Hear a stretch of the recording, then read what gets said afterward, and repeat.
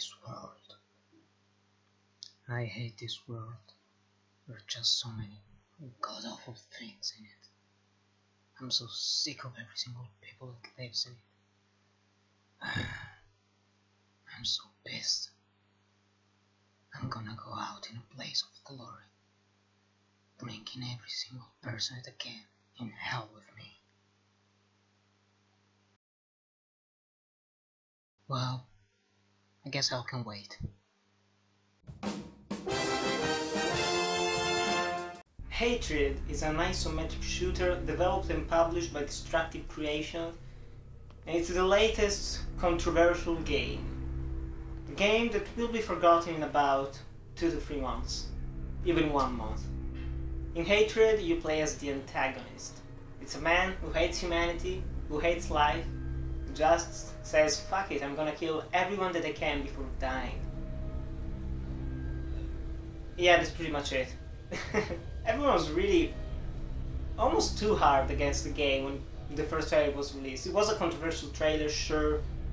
It did bring up some issues that many people have with shootouts on the street, people getting murdered in a really brutal way. But when you actually play the game, it's really similar to Postal, the original one, in more than one aspect, and we're gonna get into the gameplay later. But regarding the story, it's really cheesy actually. The dialogue is like one of those 80s revenge movies, only that you're not trying to avenge anyone, you're just trying to kill everyone. But it's not really that great a story, it's actually really stupid. But some people say that it has a deeper meaning. I don't think there is a deeper meaning. I think it's just a game, it's just a premise. You play as a guy and you must kill everyone that you can. And just move from one point to the other, killing everyone. There are no side characters, nothing really relevant, so thumbs down for the story. The game has a Sin City vibe to it. It's black and white with some red, usually blood or gasoline tanks, things that you can blow up pretty much. Is it good? Yeah, it uses the Unreal Engine 4, which is a pretty good engine. Unfortunately, there isn't much detail in the characters, there isn't much variety of NPCs. The environments are pretty bland sometimes, especially because of the absence of color. The destruction is really well done actually. That's one of the biggest props that I can give the graphics. But there are multiple glitches, and more than glitches, the game performs really badly. Even some great PCs do have FPS drops. So if you don't have a really powerful PC, you won't achieve 60 FPS, so that's a bummer. Let's get to the down and dirty, the gameplay. You kill people. You have 3 guns and 3 types of grenades. You go around and you kill every single person that you can. That's pretty much the entire premise of the game. And some people are criticizing it for being repetitive. I mean, the concept is repetitive, but the actual execution isn't really, because there are different things to do in the environment. There are like some frat parties, things like that, that if you destroy, you will get some respawn points that will make you alive again if you die. There are no objectives really. You have to go from one point to the other. Sometimes there are some odd spots where you have to kill everyone, like a political debate, a police station, stuff like that. And there are a total of 10 levels. I don't remember, I will put here the number.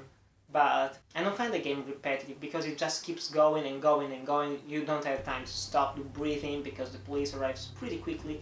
You can also drive the cars, which is really nice, but if you're driving them, they will get destroyed in just a couple of shots, so it's pretty pointless to use them. If you like Postal, the game is really similar. I'm talking about the first Postal, the one in 1999, 98, something like that. And they are really similar games, only that this one has bigger, much bigger areas, which is something that I really didn't expect. I expected it to be more close. Like a level, it's gonna take you 5 minutes. No, it actually takes even 20 to 30 minutes sometimes. It just depends on how many people you want to kill and how much you want to explore, even though there isn't really that much reward by exploring the environment, except for finding a few little secrets that are always nice. The game is relatively challenging. The executions, which are the most controversial part of the game, they're used to refill your energy, and after a while they get really annoying and really repetitive. So you can just turn them off, you can just go around, press Q, you just see him shoot, like, boop, okay, fine, let's go on. Don't stop the fluid, just keep going, run, shoot, run, shoot. The police is hard to kill, there are some enemies that have vests, and that will be a pretty damn problem for you. But you can just keep shooting them, they will go down. There isn't a real boss, there isn't a real... well, there is a challenge, but it's mostly around about going around, avoiding the enemy fire, and you just keep strafing, there isn't a cover mechanic or anything like that. The sound is fine, some of the sound effects for the guns aren't all that great, and the music can get a little bit repetitive, even though it's pretty good. It's hard rock, metal, mumbo jumbo. I don't really like the genre, but it fits the game really well. There are a total of 42 achievements, there are multiple levels, there isn't a real reason to go back playing the game, other than just finding some little secrets around the various areas. But other than that, you will play it once, maybe twice. The developers might add some new features like an endless wave mode or something like that, but at the current state of the game, there aren't really that many extras. So, Hatred, a controversial game. It's good, it's actually a good game, it's not perfect, not great.